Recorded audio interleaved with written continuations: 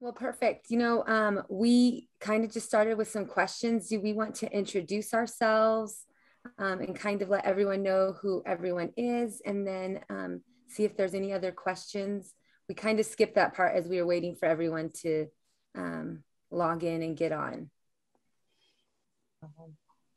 Okay. Jocelyn, would you want to start and kind of tell us who you are? Yeah, I'm Jocelyn. I live in Litchfield, New Hampshire. We did a Prenda-ish pod last year and are helping Prenda launch now that this is a funded option for learning pods in New Hampshire. So me, as well as Kara and Katie on this call, did a pod together, and now helping with marketing. Awesome. I'm Sophia. I work with Prenda on guide support, and so I get to answer a lot of the questions that come in once you are guiding and maybe need help. So and then maybe we'll just pick the next person to introduce each other, so then that way we don't have to wait. Christine? I don't know. I don't know that. Well, we have two Christine, so I'll say hello. Oh, yeah. Hi, good morning, everyone. My name is Christine Hayes. I don't live too far from you. I'm in Somerville, Mass, about an hour south of you. And I just, and I work with kind of operations in the organization at Prenda. And I just want to give an enormous shout out to the folks in New Hampshire that have been on the ground, just working tirelessly, doing anything and everything. You're all a joy, and all your efforts are greatly appreciated. So please know how much we see it. Oh, I have to pick someone. I'll go over to Brenda. All right. Hi, guys. I've been able to interact with a few of you, so it's so nice to see your faces. I'm Brenda Sibley, and I'm the Director of Operations for Microschools. And so any questions you might have, you can, there's a lot of pieces to the puzzle, we understand. So please feel free to reach out to us through Fountain. That's probably your best way to get some answers. And on that note, I'm going to pass it over to Julie, because she's probably going to be the one to respond to you. Julie. A way to be chronological, I guess, right? I'm Julie, and I think I've met all of you that are New Hampshire applicants. I'm on the Guide Applicant Experience team. And so I work with you to move forward and to hopefully get you going. So if you have any questions, please feel free to bother me as much as you need to, because you're not bothering me, by the way. That's what we're here for, is to help you and support you through at least this first part. And then when you're onto onboarding, it's another team, but you have access to your applicant portal where we still have guides reaching back and asking questions or whatever. So that's always available to you. So I'm happy you guys are here, and I'm so excited to see what you're going to do this next year. Let's say Valerie. Good morning. I'm Valerie Blake, and I'm the Microschool Guides Community and Communications Manager. So I send out a lot of newsletters and announcements every week. So excited to be on here and to get to know you guys better. I'm gonna Katie Spires. Valerie, do you mind me saying that you and Sophia have been guides? So folks, if you have any questions, once you get through Fountain, now what? You have two experts that have lived it on the phone. Thank you, Christine. Hi, Valerie. Thank you so much. I'm Katie, and I am also boots on the ground, and I did a pod with Kara and Jocelyn this year, and I live in Litchfield, and I'm here to help anybody however I can. And I'm going to pop over to Debbie because I want to hear from one of our potential guides. Well, good morning, everyone. My name is Debbie Downing, and I am going to be a new guide. I'm in the process of getting ready to do my training. I'm already a guide, but I haven't done all the computer training yet. I'm working with another woman who's doing a preschool kindergarten, so we're all in her program together, but I'm going to be the Prenda guide. So I'm excited, a little nervous, but excited for this because it's the way that I have been running my daycare for 20 years now, is just teaching autonomy and independence and how to get through life on your own accord and not counting on teachers and parents and things like that. So I'm excited to be here. Debbie, I have to say, when you came in, so Deborah Dow came in, and then Debbie Downing came in at the same time. We're like, wait, is this the same person? What's going on? And so we finally figured out you're two different people. Yeah. Fusion, I heard, but we're on the right track now. Good, good.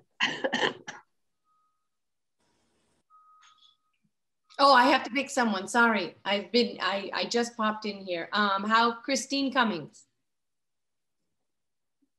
Good morning, everyone. I am in San Francisco. My name is Christine. I'm running the marketing for Prenda. I'm working very closely with Jocelyn and Katie and many other folks that have already introduced themselves.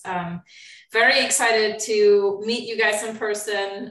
It's always great to see faces and hear voices to the people that we're trying to win over to Prenda and trying to get up and running with microschools. So very excited to see you and can't wait for you to start your microschools and dive really deep into what it means to be a Prenda guide and have those great experiences.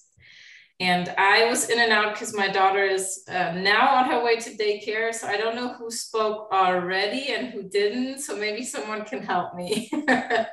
I want to hear from Deborah Dow because I can see her classroom behind her and it gets me really excited. Awesome, thank you.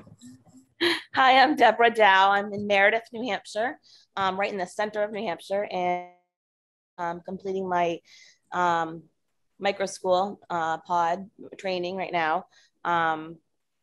Yep, this is we bought a house in September, and it's an 1860s schoolhouse, little red schoolhouse on a mountain.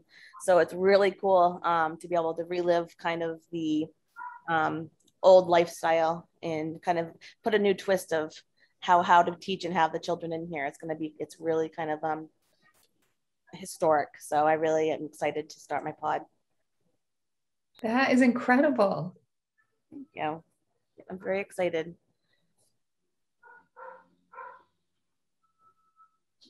And I think we haven't heard from Melanie.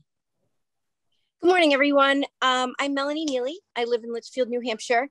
I just came aboard last Thursday, to be specific, and I came on the ground really to be support for New Hampshire and to support Katie. And again, like using her words, boots on the ground, just learning so much in this last few days. So I'm just curious to listen, just open my ears and listen to all of you. Awesome. That's so perfect. Oh, and then, I think that's, Kara, we didn't hear from Kara yet. I'm sorry. Hi, everybody. I'm Kara. I started off doing a pod this year, like Jocelyn and Katie said, with them, and then started working for Prenda to support the New Hampshire school districts. Then got into helping Katie and Jocelyn with marketing, and now I'm training to be a guide. That's so exciting. Danny, we did hear from you, but I think a lot of people weren't on. Introducing yourself again. Sure. I'm Danny. I live in Kentucky, New Hampshire, and I'm a former middle school teacher. Just excited to start a pod in my home and be able to stay with my kiddos at home and still teach. That's so great. It's so exciting. I think that's like, this is like a good mix of what all Prenda guides are, we come from just different places. And so it's exciting to get to be with you guys. So we're going to open this up for any questions that you might have, and then see if we can help answer some of those questions. I have a quick question, and this is about Julie Mudd. Julie, are you like also boots on the ground helping getting things going there? Or are you hoping to be a guide? What are your plans? What are my intentions? Are you asking? Yes, what are your intentions? I would say that initially I've been invited on to kind of help with the New Hampshire networking between parents and guide possibilities, contacts to the districts. I like to say that Jocelyn and Katie, those are my moms. I used to run a maternal wellness center, and not the mayor at all, but I'm thankfully connected from a whole collection of like-minded families from years ago that are still really pretty deeply connected and woven into our communities. So it's a true blessing to be able to offer them one more gift in what feels like a pretty insane dream the past few years. So I think giving people an alternative to what has been, and in a way that feels really a little bit more authentic to all the pieces of the puzzle. I think it's a great way for us to invite what has been a really healthy, happy network of families into what is kind of I think what I see is the next step in education. Yeah.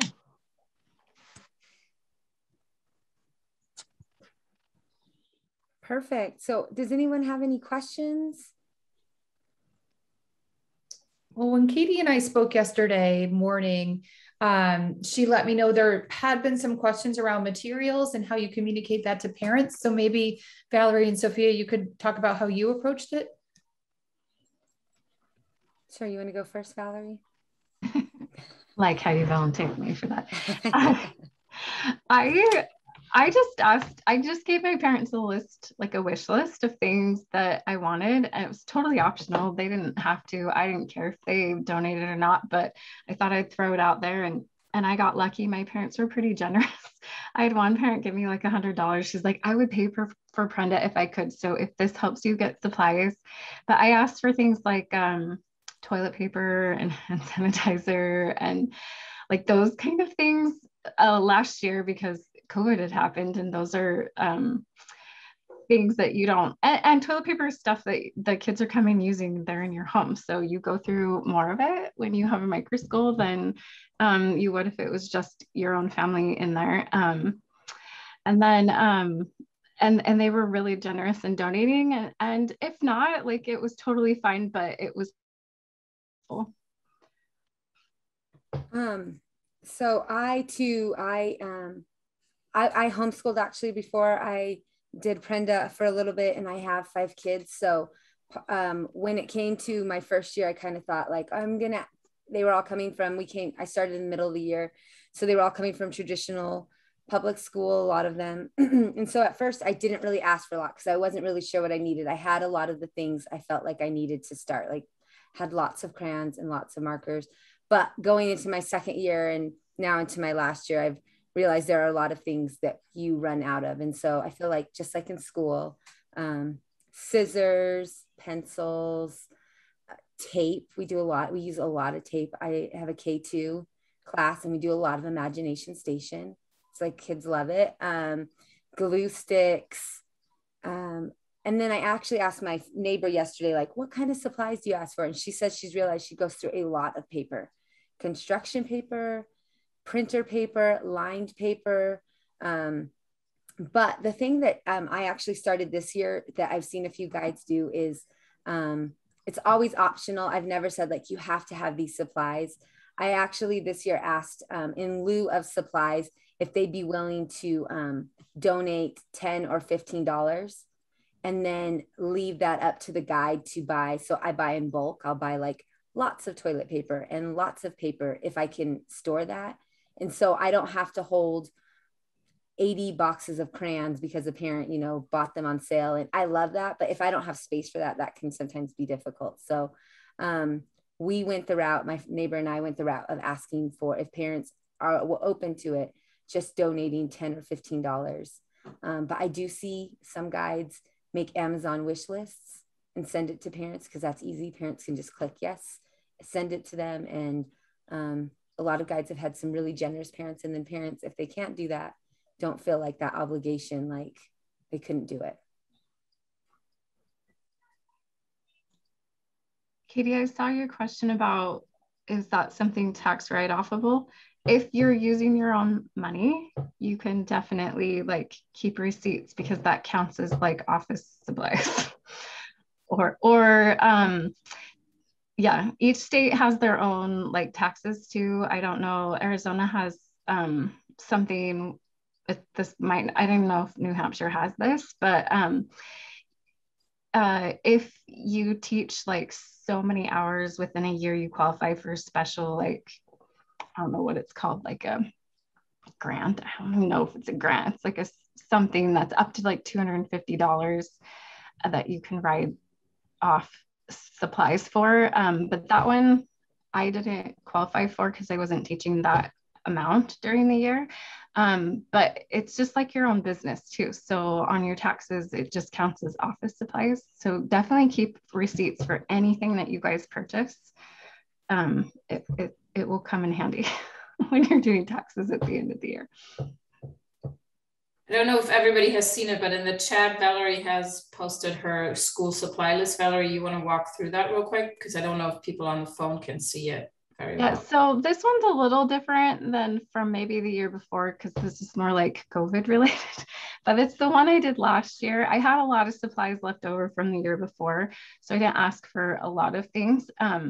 But I wanted to we went through a lot of hand soap. So, and I didn't expect every parent to donate this, but I had some parents give me like double this, which was helpful. But toilet paper, paper towels, we go through a lot of, my kids used a lot of dry erase markers because we had whiteboards that they would use to take notes and practice handwriting on. And we went through a lot of that. So, and then we used a lot of tape when we do imagination. They're creating things. So I am constantly asking for this. And this list I actually asked for twice during the year because these are the things we went through the most. They said make an organic shape.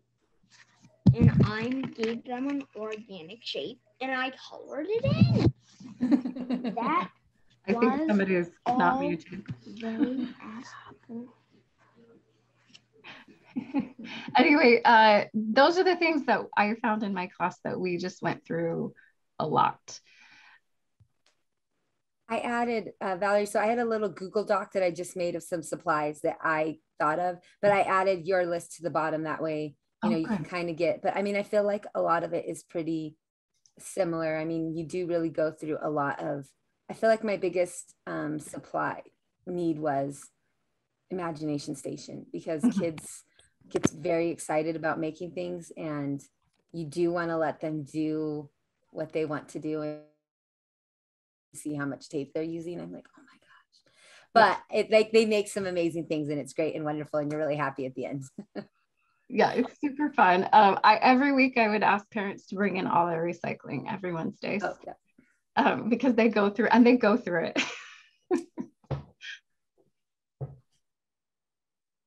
I had another really good question from a parent who's not on this call, but because it's recorded, I'd love to send it to her.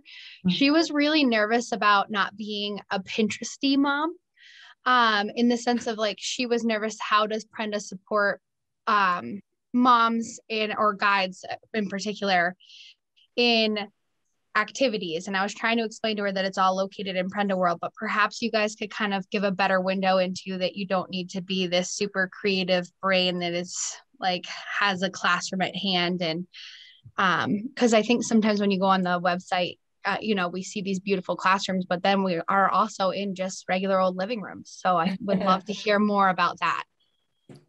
I am the entirely opposite of a Pinterest mom. I also have those fears. Like I see doing, and I think that that's like one of those things where you like say, where they say like comparison is the thief of joy. Because I have realized like my class has been so fun. I want to, but then I think it's fine because I actually think it's not really what Prenda is. Like when we're the Pinterest person, then we're not always giving that opportunity for our students to be creative and to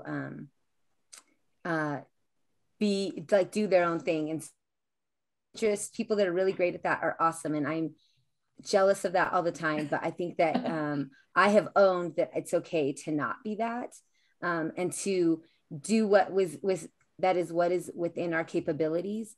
And I don't feel like my students have missed out on anything because I didn't label a cupcake to be, whatever. So, I mean, and not to say if you are a Pinterest person, please, like, I love your ideas, but the reality is I know I'm probably not going to be able to do that. And I'm okay with that.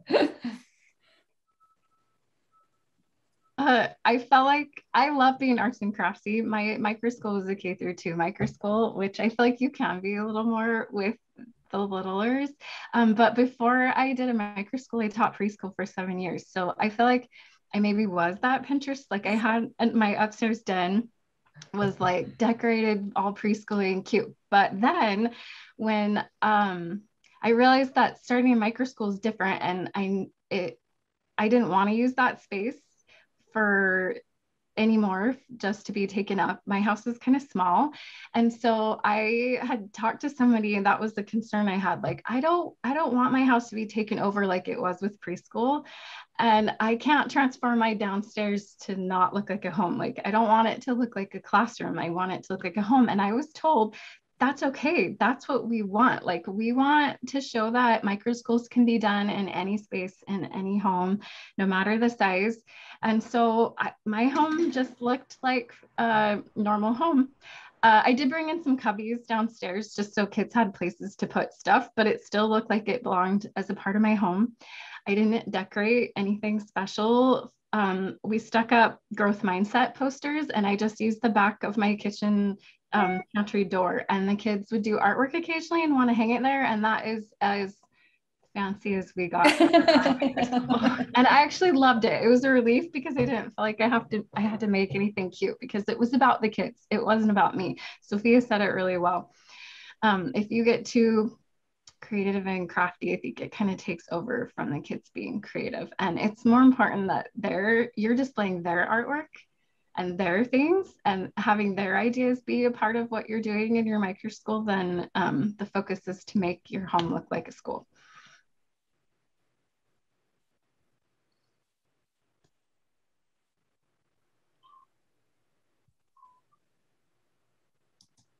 I think Joyce got added to the call. Did Joyce get a chance to introduce herself? Joyce, do you want to introduce yourself?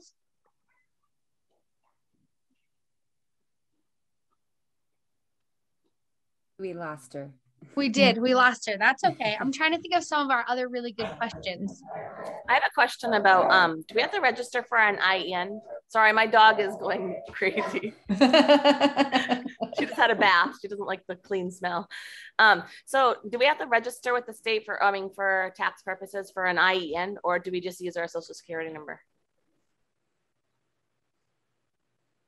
That is totally up to you. If you want to create an LLC and using the IN for that, you can, or you can just do it as an individual and just use your name and social.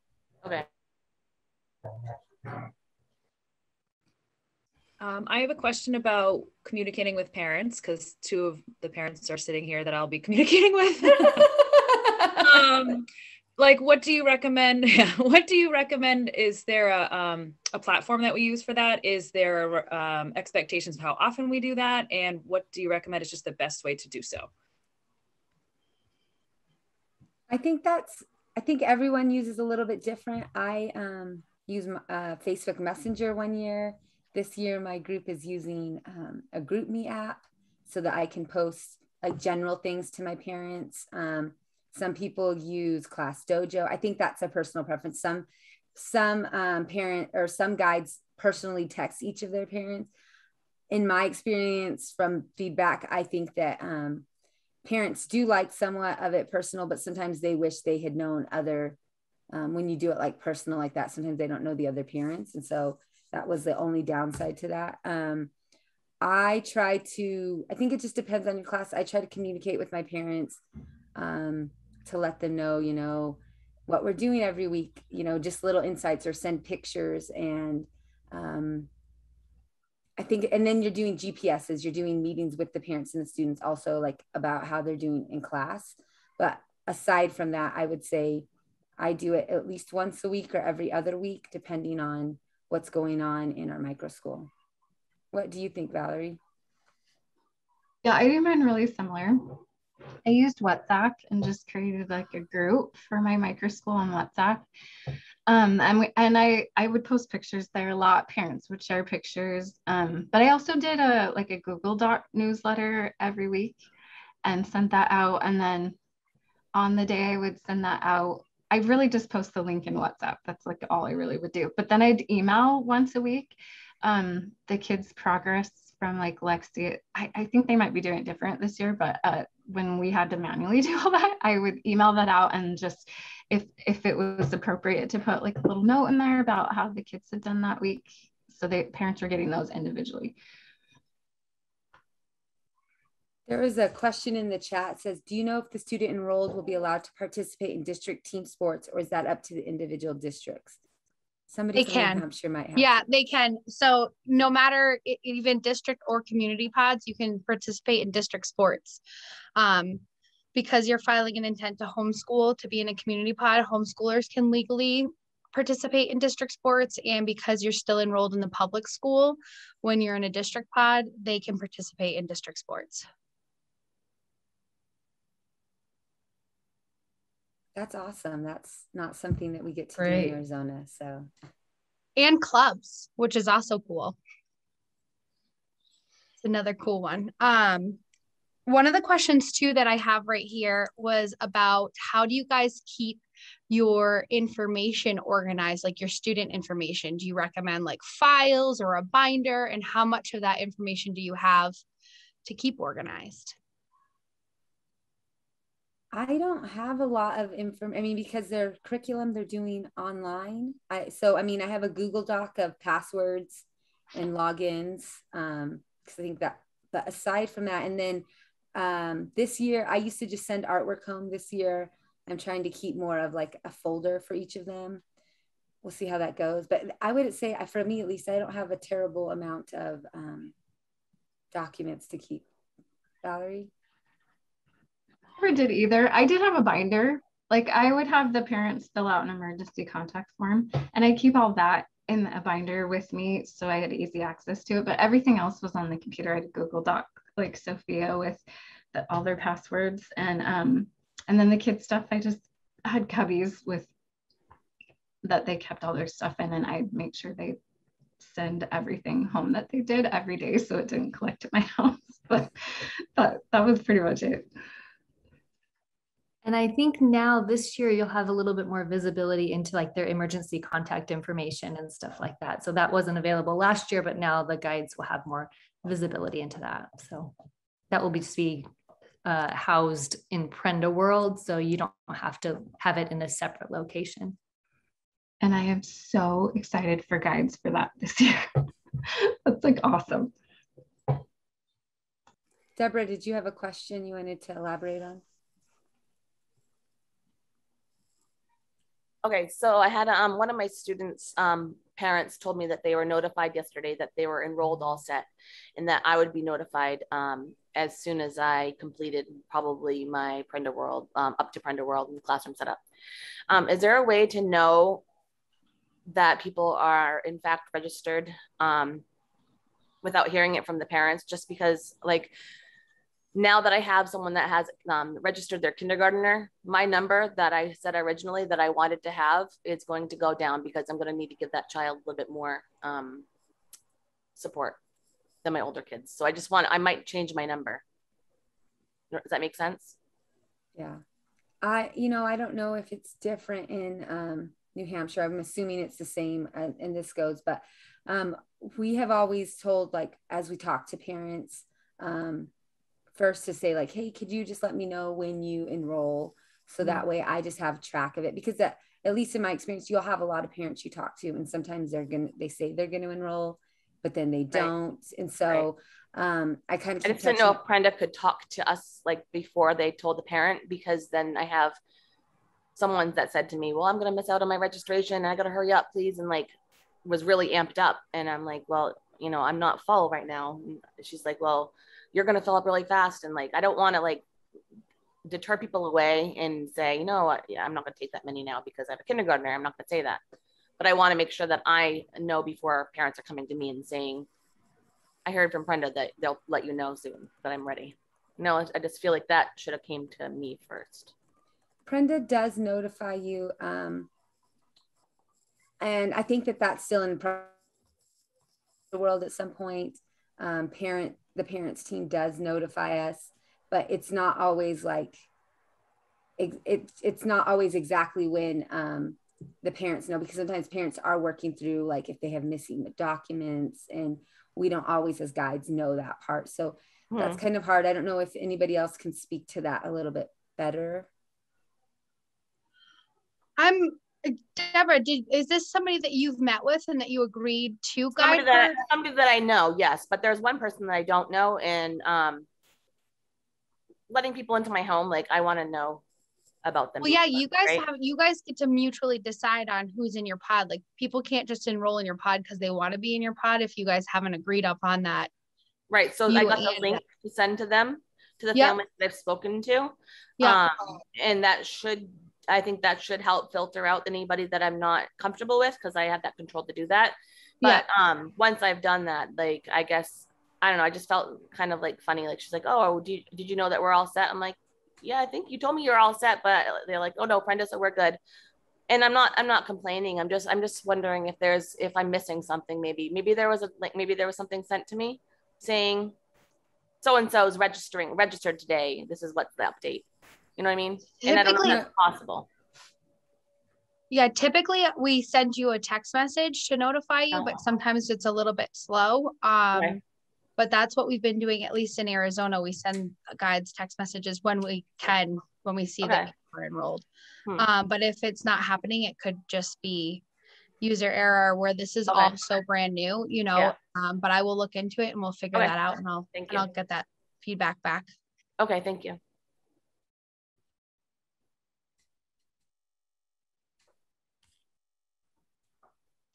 How does it work with the teacher of record or the certified teacher? Like, how often is that somebody that checks in with us, and how does that process work?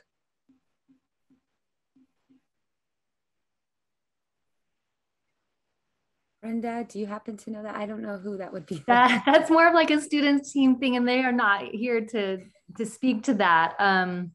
They're the ones that manage the teachers of record and all of that. So I'm not sure exactly how that works at this moment. It's sort of evolved, and I don't know the current process for that. But we can get that and make sure that gets communicated out. Like I said, I'm taking notes, and I think there's a couple of things we didn't have perfect answers for, so we can follow up for sure. So that's not something that's already happened, like Sophie or Valerie, you didn't have something like that? In Arizona, we don't have that. Okay.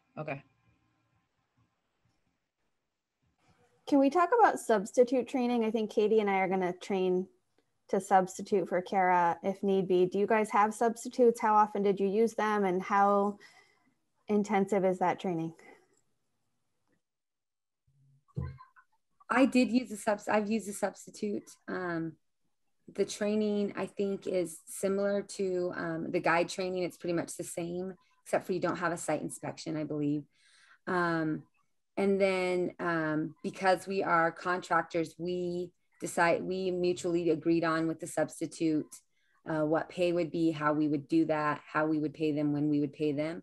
And then last year I pretty much used it anytime I was gone, just because of the convenience for parents. But I did have days where parents, I think it's just up to your classroom, because I did have sometimes the parents were like, well, instead of a substitute, we would rather just keep our kids home that day because they're used to this process. And so I think that's really dependent upon your class, in my experience. Valerie? I never used a substitute, but I always had everything pretty planned out.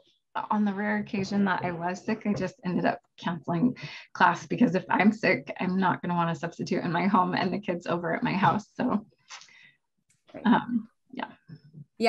for me, I used a substitute only if I was going to be gone for some reason and it was unexpected.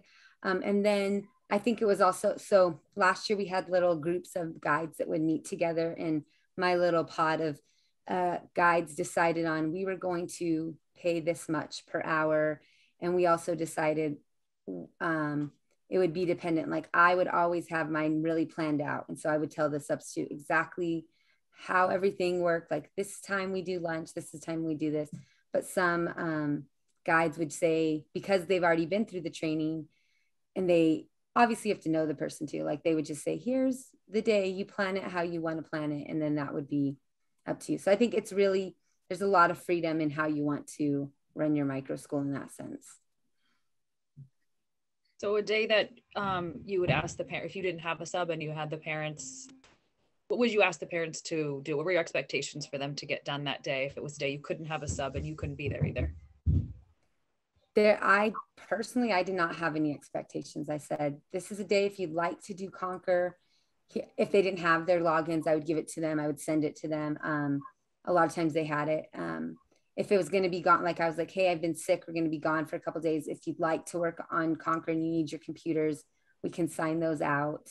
And then I'd left that up to the parents to decide like what they educationally felt was important for their child for those 2 days. And some people did Conquer and some people didn't do anything. And I was really okay with that. I just like left that up to the parents' choice. So would that count as a school day or count as your hours though? It would depend. They could do makeup school if they chose that. When we went virtual, like when COVID happened and we went virtual, I did plan a day out and I would send a link like, we're going to do mystery science and this is what we're doing. And here are the supplies. And because we met for that little bit, we could use that as hours. But we don't really do virtual school anymore. So I think it would depend. And I think it would be how your parents enter it because they would need to enter it as bonus time. You couldn't enter that as like an attendance day. Okay. Deborah has another question. Questionnaire for families. If a child is identified with an IEP or speech, for example, Prenda will notify the guide of these to go over these for GPS, correct? You are aware when a student has an IEP. Hopefully the parent has told you. In my experience, parents are pretty open with that. Like they want you to know, but not always. But I do believe those are going to be, that information is in Prenda World now. And then I don't know how it is in New Hampshire. But I won't be able to access Prenda World until I'm completed with my training, right. Which I'm very close to doing, but it said 2 weeks before starting of school, we'll have our meetings, the GPS, but just the parent and the guide to go over that information, right, on the questionnaire. I'm not sure about that. That is a little bit different than Arizona. Does anyone know about this? Just to not talk about that in front of the child, like any of the behavioral or speech or, right, you have a initial conference or a meeting GPS. Oh, yeah, we have an early screener, and that is true. We do that without the student to talk about like any, ours is like a couple weeks into school to see like what we have observed and then to talk to the parents. And then we fill out a form that we send into we do kind of have a teacher of record in the sense that we have learning advocates that help if a student is struggling or maybe needs a little more help. And we can send that information to them. And then they kind of facilitate what the next steps are. And learning advocate would communicate with the parent. Yes, in Arizona, last year they communicated with parents and then with guide to talk about what some things we could do. Yes. Okay. Thank you.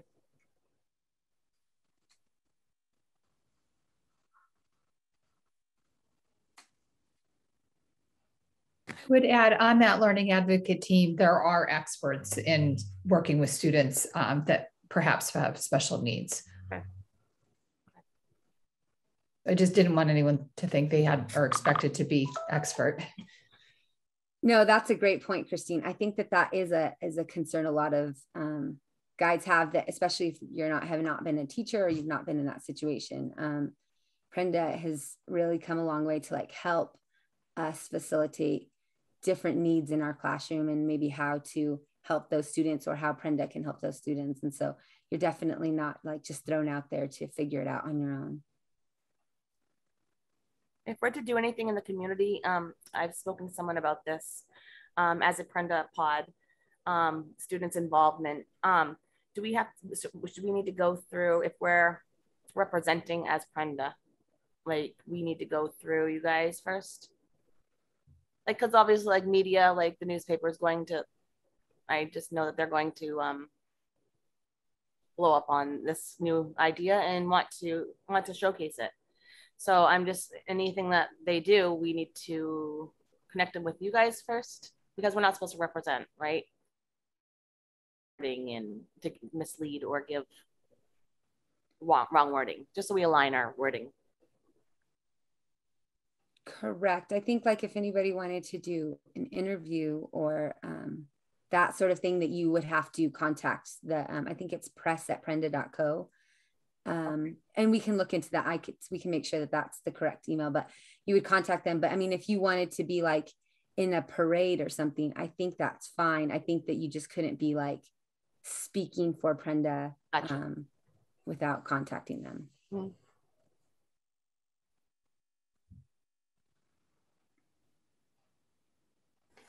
I'm going through my questions on Facebook, and one woman was asking regarding payment. We know how much guides get paid in New Hampshire, but do they get paid weekly, bi-weekly, monthly, semesterly? Does anyone know?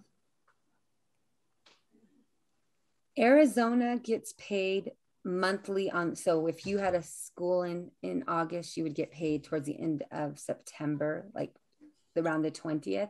But I'm not sure. Christine, do you know, is that going to be the same for New Hampshire? Okay. Perfect. So for the month before, you get paid. Yeah, for the month prior.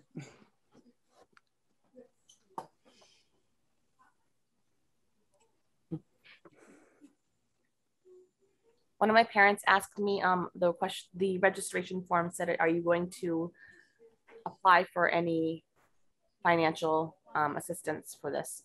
She said, what does that mean? And then it didn't ask for any financial backup. I didn't see that on mine when I did my daughter's, but she said they asked, it was something about a financial piece. No? I'm not sure about that. Yeah, I'm not aware of that either. Okay, I'll have her reread it. Could that be the start to EFAs? Yes.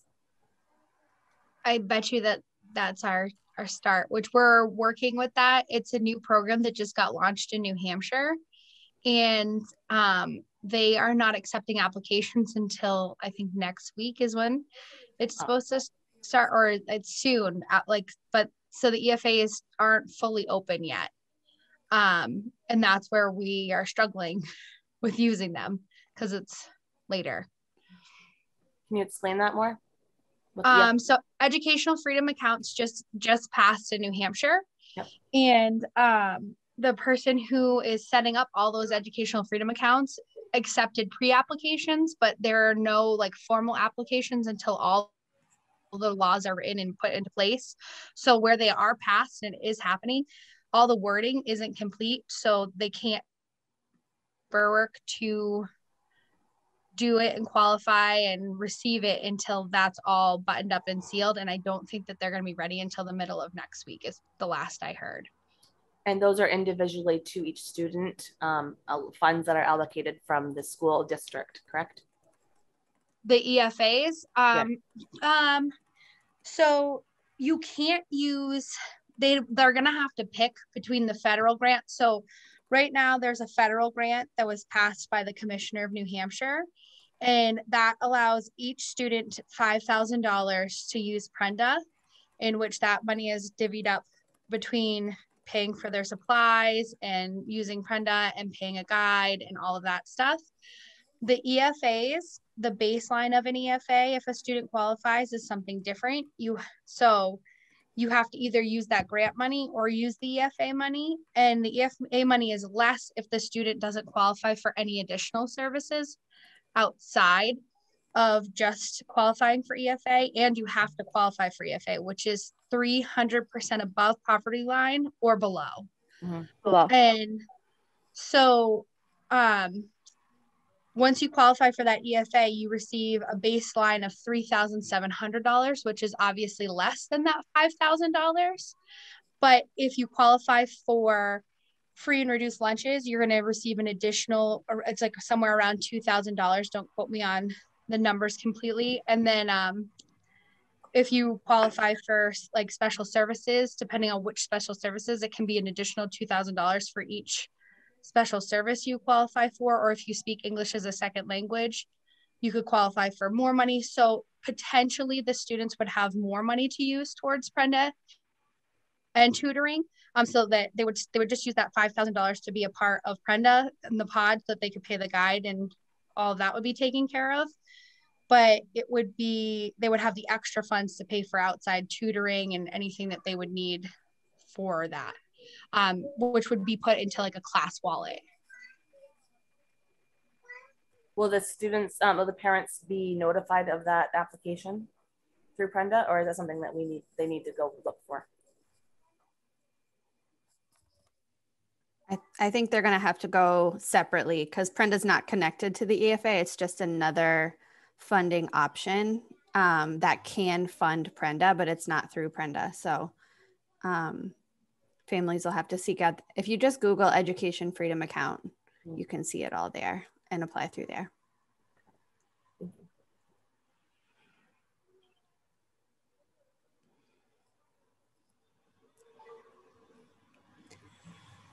We're getting close to hitting the hour mark. Does any potential guide have any last questions for us? Any frustrations, anything that wasn't clear, any hoops you feel like you have to jump through? Because we're always looking to, you know, streamline the process and make things easier for you guys as you launch your learning pods. One thing that has been hard for me, and because I'm still working and trying to train, and I'm just thinking about someone like Danny or anybody coming on in the next week or so, is that there are live trainings that you do on top of the training you do on your own. And the training on my own, I can find the time, but those Zooms are only offered one time a day. And generally I can't do that one time a day.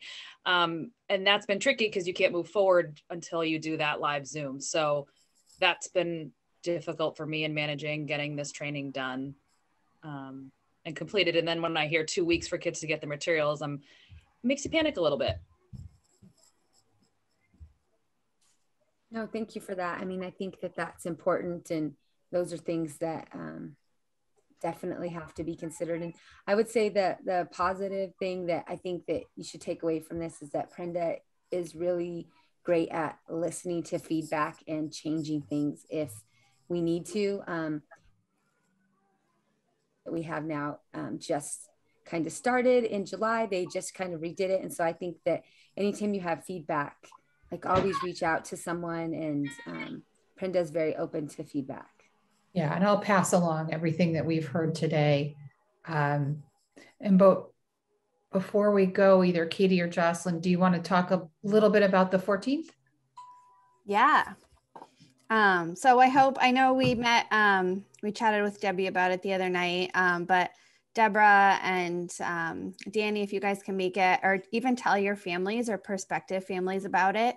We're hosting a big kind of Prenda launch or deep dive event with current Prenda parents from Arizona and from other states where Prenda has existed for a while, and current Prenda guides who they're flying in to really just share more deeply about this experience, why it's been transformative for their children or their students, answering questions, you know, getting people excited like you guys who are already in it, but also, you know, answering the questions and calming the anxieties of parents who, you know, aren't really sure they can leave traditional school or homeschool for a Prenda pod. Like they need a little bit more convincing, or they need some questions answered. So we're going to have a big launch next Saturday, August 14th at St. Anselm College from 2 to 4. And then like a guide follow-up, like happy hour for those of you training as guides. If you want to just hang with some current guides and get,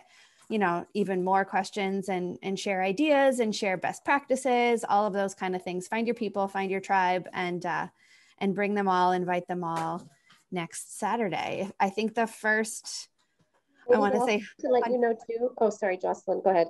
I was just going to say, I think the first 100 people who registered get a free backpack full of back to school supplies and swag. So, so register today.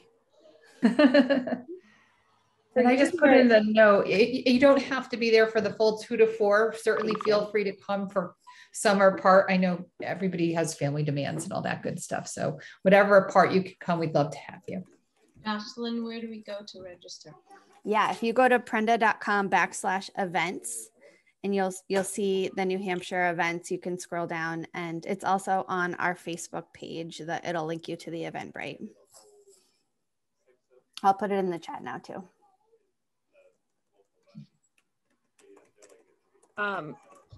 Katie Spires, is this the event that I told you? I don't know if it got changed, but Jocelyn, it didn't look, when I went to register, I knew to register, but it just kind of said event and it said free. It didn't say get tickets like it does on our info sessions. I don't know if that's been changed. So I don't know if people needed to realize to register. Facebook or through the website?